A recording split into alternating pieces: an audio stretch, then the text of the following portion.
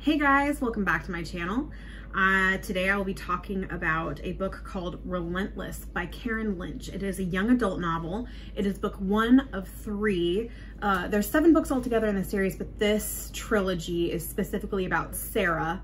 And then there's 4 books. 1 is from a different perspective, this trilogy in a different perspective, and then 3 books about surrounding characters. Yesterday I started a book and I got about halfway through and I just couldn't finish it. It started out weird and it just got weirder the further I got. And I got to the halfway point and I was like, I can't do it. And so I shut it down and I was like, all right, we're gonna start a different book. So I started Relentless. And like I said, it's a young adult novel. So it kind of has that Twilight vibe where it's a girl who, she's extraordinary. She heals animals and supernatural creatures, but she can't heal humans. She has a dark presence in the back of her mind that she kind of keeps caged, and it stirs when she's in trouble. And so she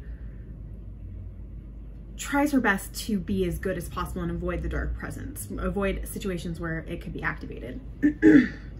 When she was 8 years old, she found her dad murdered by vampires. And as she's about to turn 18 in the book, she kind of wants closure. And so she's been investigating her dad's death and trying to find out who did it. So she meets a contact online, and he is like, well, let's meet in person so we can talk about this. And so she's like, wants to meet him in public. So they go to a club and she instead gets attacked by vampires and is saved by the dark, broody vampire slayer. And also happens to find out that her 2 best friends, who are guys, are werewolves. And the 3 of them save her from the vampire. She finds out that the vampire slayer has a dark entity in the back of his mind because that's the hallmark of a vampire slayer in this series. So they're called the Mohiri, M-O-H-I-R-I, and because they have a Mori demon in their minds. And so she goes through this whole process of coming to terms with what she is.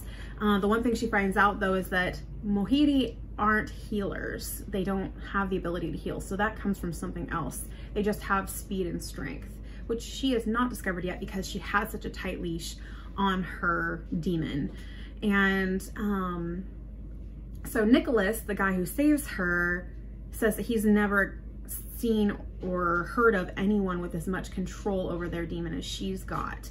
And so he's kind of impressed with her. There's this little budding romance thing going on.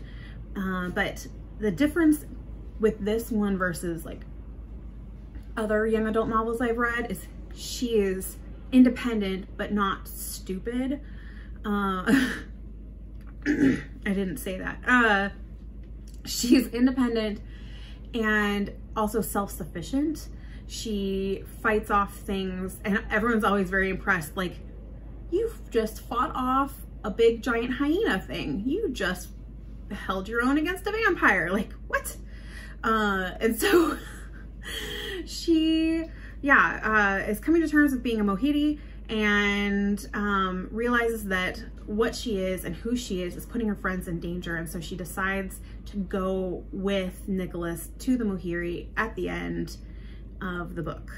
And she finds out she's a Mohiri plus, and you have to read it for yourself to find out what else she is that helps her to heal.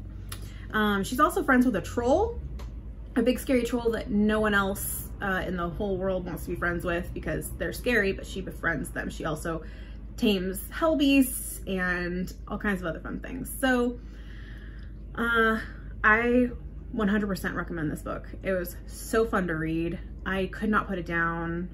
It's a 306 page book. I got it on Kindle Unlimited. No, I got it on Kindle. not unlimited. It was a free book. The rest of the books cost, but I 100% recommend it. I can't wait to read book 2.